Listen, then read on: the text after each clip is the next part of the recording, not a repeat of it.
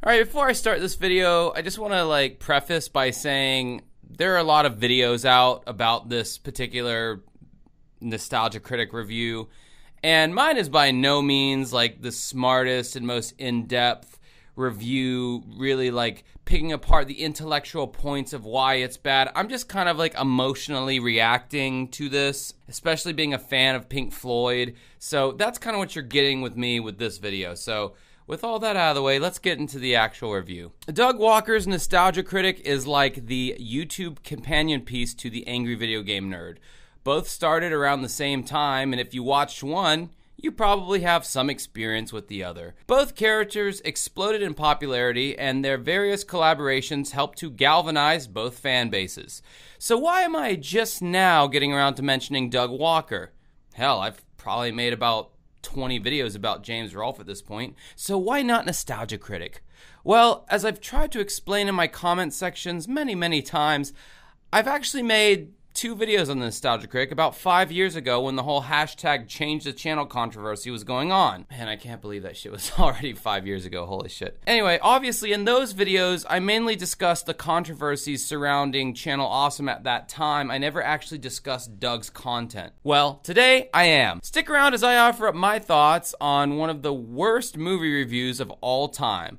Nostalgia Critic takes on Pink Floyd's The Wall and leaves a permanent bruise on his reputation. This is Dancing with Ghosts. Doug Walker is an online movie critic who started out reviewing movies in front of a beige wall and would insert little skits and cartoonish humor whenever possible to give the reviews a comedic spin. This was the main gimmick that gained Walker thousands of loyal viewers over time, and I'll admit, I've seen some of his videos and chuckled here and there, but honestly, I'm not that passionate about movies, so I never really watched the channel all that religiously. Nostalgia Critic never inspired me to go out and create my own YouTube channel in the way that, say, James Rolfe did. I guess what I'm trying to say is that I never really cared enough about Nostalgia Critic to make a video on him because he was just so inoffensively bland. He was over there doing his little, low-budget theater vibe, and heck, every now and then I'd even check in and see, what's the old critic up to these days?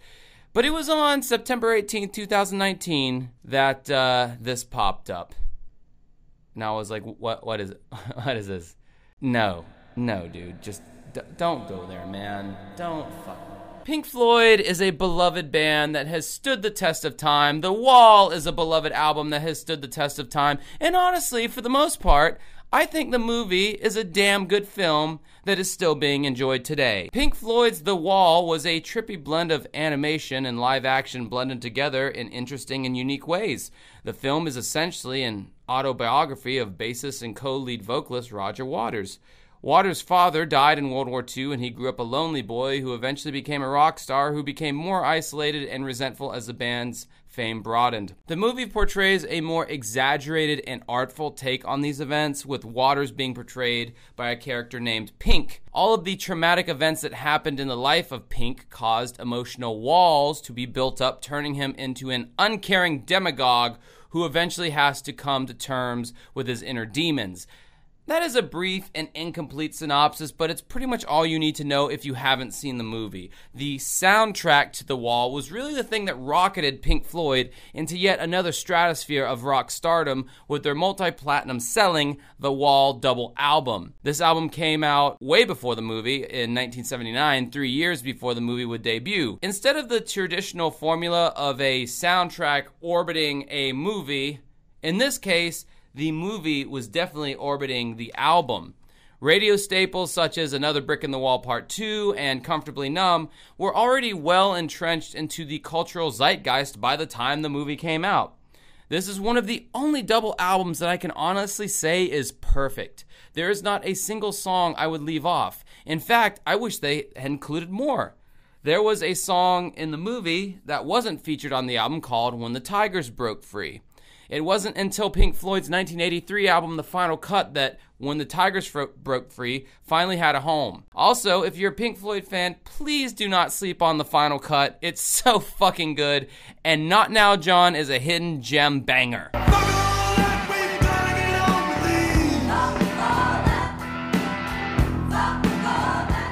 Now let's flash forward to 2019. I click on this video and I proceed to watch one of the worst, low-budget, disrespectful, not funny, not well-shot, tasteless, clueless, soulless, heartless, senseless, needless, god-awful, piece of shit, poor excuse for a parody video that I've ever seen. Hands down. But seriously, it was pretty bad. And then, if the video wasn't enough, Doug Walker had spent so much time and care in dunking on this film that he even commissioned a music YouTuber named Rob Scallon to recreate 14 of the tracks from The Wall so Doug could sing his little parodies over the top of it. Doug was so impressed by this feat that, to this day, his version of The Wall is available for digital download all over the internet, including Amazon and Spotify. Wow.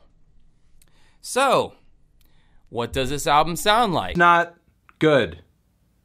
It's not good. Yes, I agree with Mr. Fantano, but this is my take on why this album is kind of an abomination.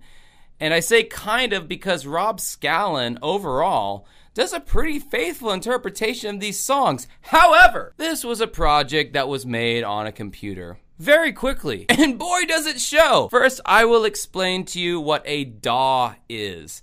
A DAW is short for a digital audio workstation. This is the industry standard these days for any studio of any kind. You kind of have to go out of your way and spend considerable time and effort to find a studio that is still all analog these days.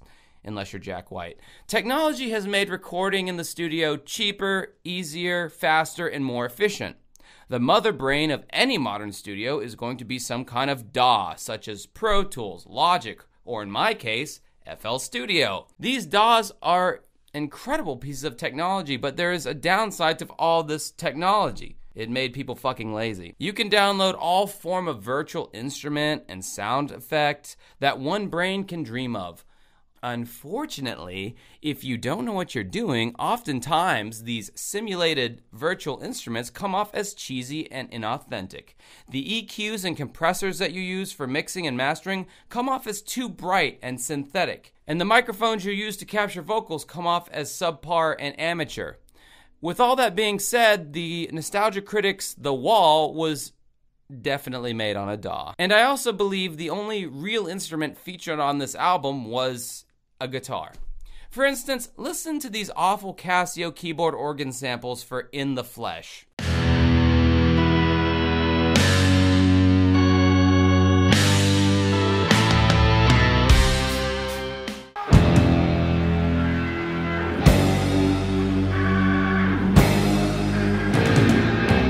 Listen to how the cymbals don't choke in the Happiest Days of Our Lives segment of the Wall album.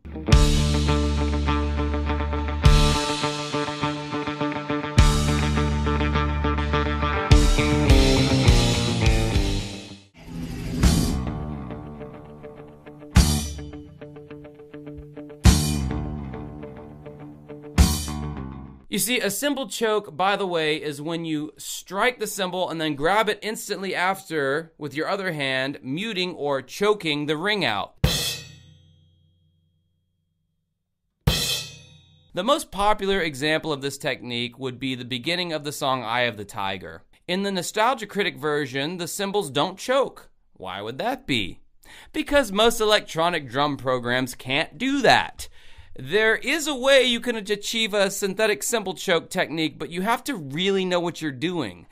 This was an album that was clearly made on a computer, but when I heard these lack of cymbal chokes on what Doug calls the song after this one is really good, that's when I knew with 100% certainty that, yes, this is a Pro Tools or GarageBand record. Then there's just the cold, dry production of most of the instrumentals. First of all, there is no denying that Pink Floyd's The Wall was made in an old-school recording studio using all analog equipment and real musicians playing real instruments. The record has an undeniable atmosphere and warmth. The Nostalgia Critic facsimile, on the other hand, feels cold and clinical. That is an unfortunate side effect of making everything on a computer and not knowing how to compensate for that lack of warmth. There are great records made on computers all the time, but you really have to know how to tease out all of that cold, dry production and add in the warmth and atmosphere of analog. By the time we get to Comfortably Numb, which Nostalgia Critic titled Comfortably Dumb, I get to hear one of my favorite guitar solos of all time, butchered beyond redemption.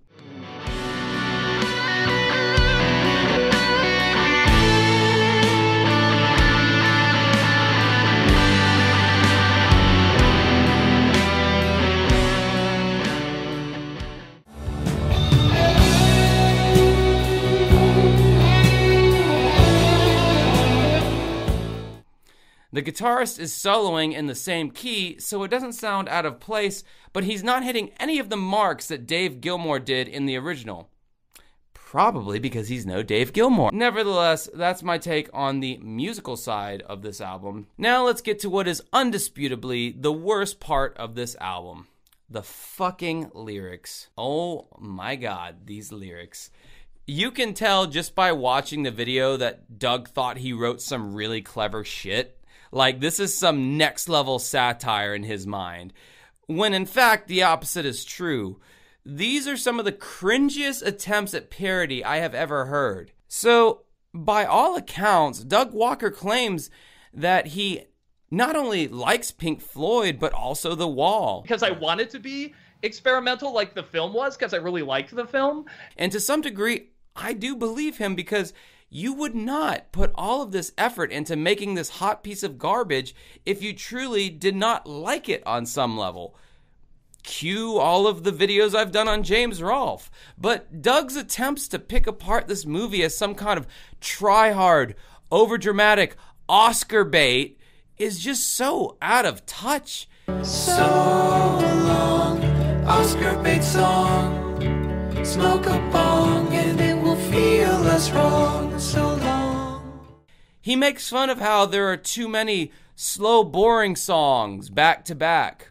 It's called building a mood, subtlety. In his take on Another Brick in the Wall Part 2, which he labeled We Need More Victimization, some shit like that, he's literally going on talking about, we need more victimization. We need more stuff to rebel. Though our education system's broke, this was the worst. This is pandering like hell. No, our education system's broke. Wait, maybe it's the other way around. I don't know. I got a high school education.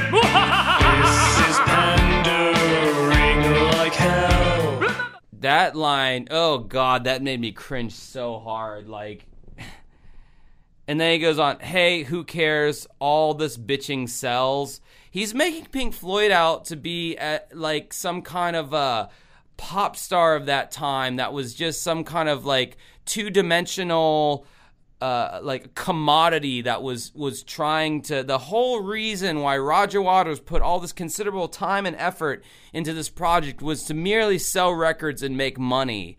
And it's just so, like, I've seen his videos, Nostalgia Critic. He's done videos where he's done very in-depth, like, witty or insightful takes on certain movies that are bad or whatever. But, like, how can you show that level of intelligence on all these other projects? But when it comes to The Wall, which is pretty obvious, like, what it's about, how can you be that misguided and how can you miss the mark that much?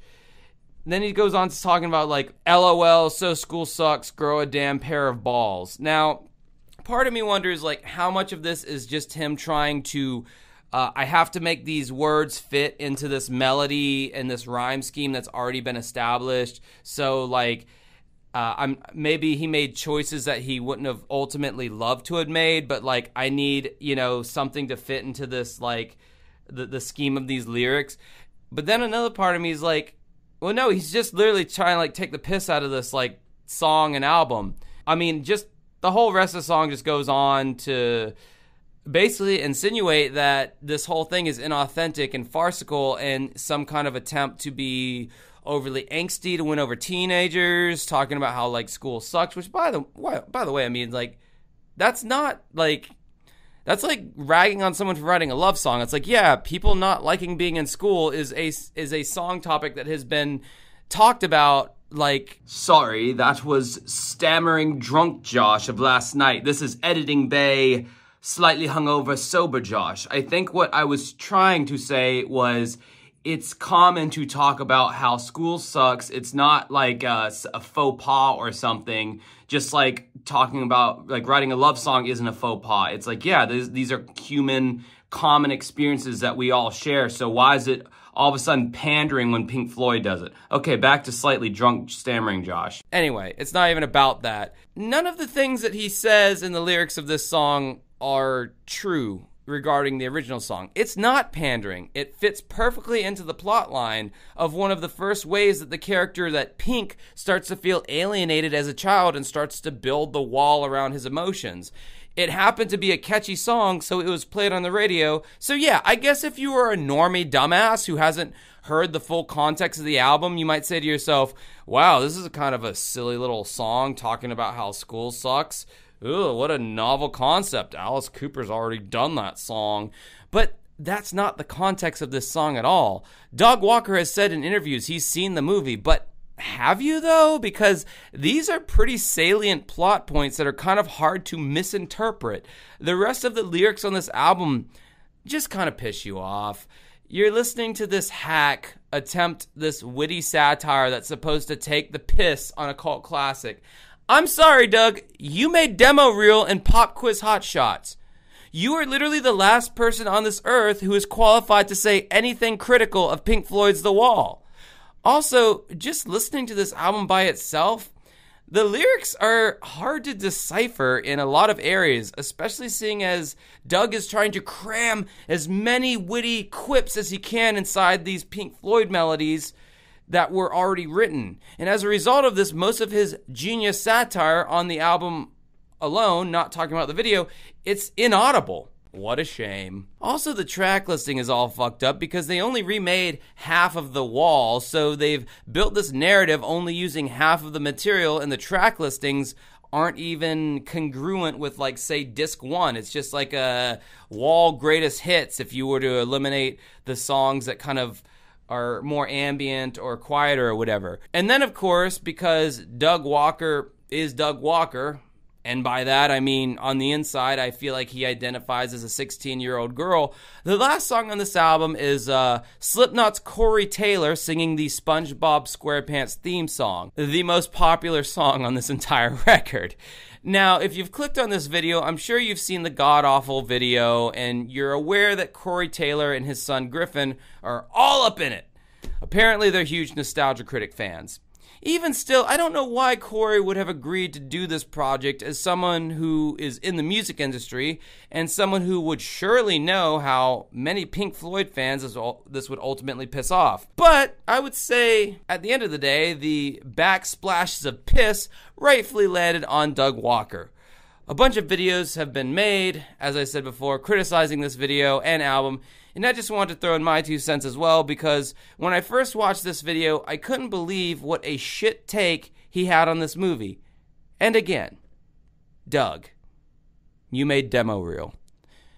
Anyway, that's about every single last thing I have to say about Doug Walker and his shitty Wall reimagining. Instead of asking, what do you think of this album, I'm going to ask, let me know if you actually liked it. Like, let me know if you actually thought it was funny in any way. That's what I'm really interested in hearing about. Anyway, until next time, have a good rest of your night. Hey, you guys like the music in this review? Well, believe it or not, there's an album of it. I'm not even kidding. This was done by Rob Scallon, who appears in the review. He has his own YouTube channel. He's just this incredible talent, and I really think he outdid himself with this, because this is just such a love letter to Pink Floyd's music. This is just such a love letter to Pink Floyd's music.